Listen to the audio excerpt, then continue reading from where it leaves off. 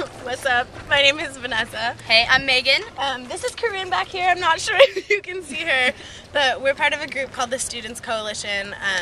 Our mission statement is your purpose is here, and kind of figuring out a way that you can help the world in a way that's kind of tangible for you. So today, on the International Day of Peace, we're selling a bunch of free trade products from Rwanda and Nepal and Sudan, and just trying to help those women and children kind of recoup their lives. And if that sounds like something you're interested in, whatever element of help it may be that you can give, whether it's setting up tables or going and grabbing people from off the streets and saying, hey, care with us, you can come figure out how you're useful on Fridays, 11 o'clock in the COM building. I think it's COM 242, I think is the room. 242 or 224?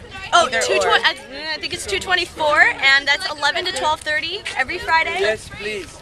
Definitely, come check it out. We'd love to see you. Yeah.